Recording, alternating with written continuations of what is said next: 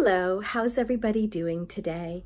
I am Lori Davis. If for some reason this is the first time you're running across me talking on one of these channels, I am a therapist by trade, relationship coach as well, and love to just come on and talk about topics that I think are pertinent to the times, give you some food for thought that might help you, also a spiritual advisor, and really just have a passion for helping people live happier lives. So what I wanted to talk to you about just a little bit today is kind of the increased sensitivity some people are feeling, and maybe even some increased anxiety that some people are feeling. Whether you're a highly sensitive person or whether you're just dealing with everything that has been going on in the last year and a half.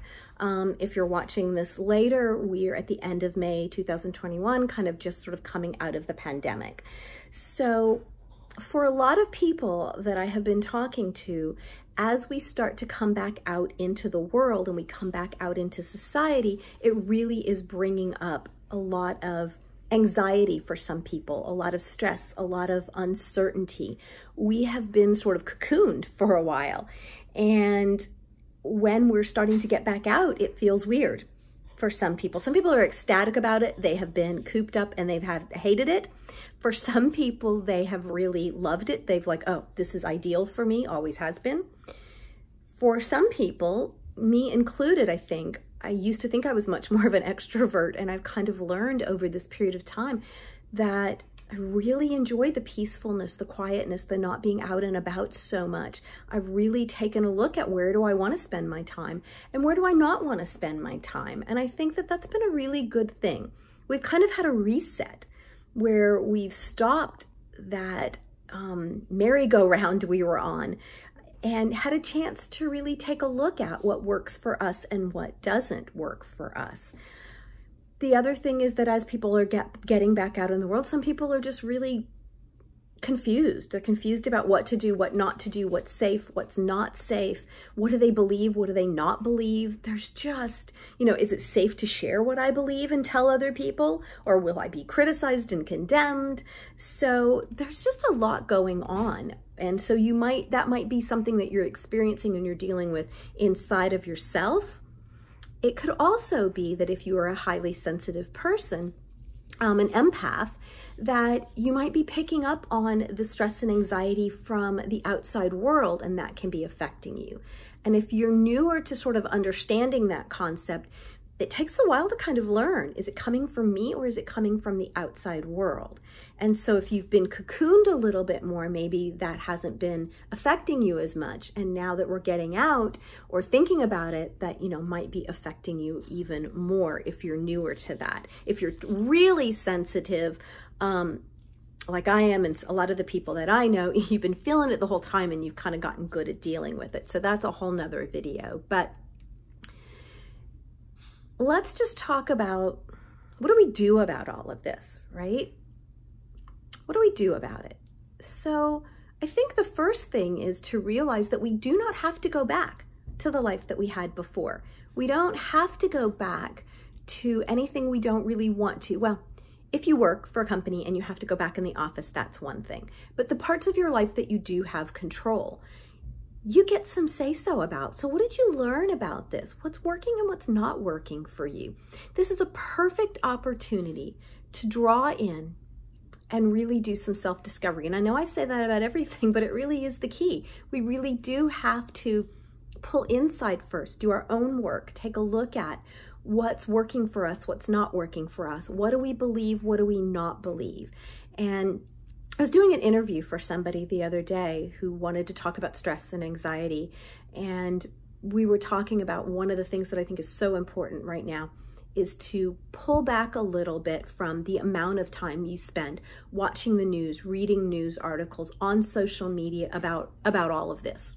Because the fear factor can just really rise, the uncertainty. I love to scan the articles because I love to periodically to just look at how they contradict themselves, and how crazy it just all is. And so if you can see it at that sort of higher level, that higher vibe level, then it's okay maybe periodically to do that. But if it's causing you stress and anxiety, we need to pull back in a little and go, you know what, let me just do what feels right for me.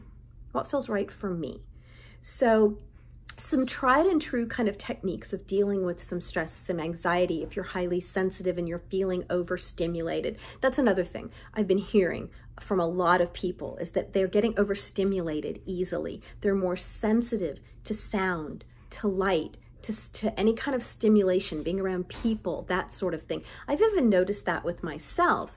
And I think that that can be from being highly sensitive and all the energy that's out there, the heightened energy and anxiety kind of level that's out in the world. But it can also be a sign of spiritual evolution. As we are raising our vibration, sometimes we noticed sounds more, we notice light more, we are more sensitive to all of our senses seemed heightened. So it can be a good thing, except we still have to learn to deal with it, right? But let's go back to some tried and true things. So thinking about gratitude is always a wonderful thing. If you're feeling stressed, if you're worried about what to do, if you're feeling overstimulated, pull back in and kind of just stop and go, I'm right here, I'm right now. What am I grateful for? What's good in my life? I've mentioned this before on this. What brings me joy? Let me do more of that. What doesn't? How can I maybe not go back to that in my life? What people do I want to be around? What people do I not want to be around? What activities do I want to participate in? Which ones do I not? I'm not sure. So let me go try. Let me dip my toe in the water over here. Oh, that feels good. Okay, that's going to be a puzzle piece in this new life that I'm coming out and creating. Oh, that doesn't. I don't think I want to add that to my life. We have more control than we give ourselves credit for. And we want to take that. We also want to look at our thoughts and watch where they're going. Are they running away with fear about this thing or that thing? You know, I won't go into specifics because I don't want to be political, but there's fear about, should I do this or should I not do this? Is it safe to do this or is it safe to not do this? Which one's the better thing? Oh, they said this today, now tomorrow they're saying this, and I don't know what to believe. Pull back in and just say, what feels right for me at this moment? At this moment, am I safe? Am I secure? What feels right for me? What decision do I want to make right now? Coming from here, not from the outside world. We need to get more dependent on listening to our own intuition, doing what's right for us. We talked about finding joy in the moment. That is so, so, so important. And just, again, pulling in and then thinking about what are the things that work for you. Is it spending time in nature? Is it some meditation? Is it hot baths? Is it listening to music that feels good for you? So doing those things that help you to kind of disengage from whatever is going on that you're thinking about that's causing you that stress, that anxiety. If you're picking it up from the outside world, putting up that barrier between you and everybody else's emotions. And you can simply just ask, right? Envision, I like to envision like this plexiglass bubble around me, you know, and you can fill it with light if there's a color that calls to you at that moment. But see yourself protected from the outside, from other people's energy. And then get clear for you, for right now, as we are creating this new life. And the last thing that I just sort of want to leave you with is, it really is more than just about you. I want you to do this for you because I want you to find happiness. I want you to be more solid within yourself, to be calm more, to be peaceful, to enjoy the life you're living, to find joy and happiness in the moments. But it goes beyond that. We really are in a time, I believe, and if you've ever listened to me before, you know, where we are evolving as humans. We are getting to higher levels of consciousness. Our vibration is raising. It's so important that those of us that are on the path to do that and feel called to do it, that we do it. Because that's helping the people out there that don't that aren't on that path, that don't know about it, that it's not resonating with them at the moment to do that. And that's okay. They don't need to. But for us to do it, there's a lot of us that are feeling called to do it, that want to do this, right? That want to help the people that are in the collective fear, that are in the uncertainty. When we find the peacefulness and the gentleness and hold space for love, for gratitude, for peacefulness, for gentleness, when we find space for it, it radiates out and helps raise the vibration for everybody else and for the planet. So it really is, you can think about this if you're like, oh, that's craziness, I don't understand that, I don't believe in that, then just do it for you. But if you're like me and you feel like you're here for a reason and you're doing all this for a reason, then do it for the higher collective, for the higher consciousness as well. I hope that you found at least one little nugget of information in this that will fortify you, that'll give you an idea of something to do, that'll at least make you feel like, oh, thank goodness I'm not alone in this. Other people are going through this, right? You know, because even those of us that are talking about it, that are doing the work, we still have moments where we're like, oh, this is weird. I don't know what to do about this. What do I want? What do I not want? So we have to do the work as well.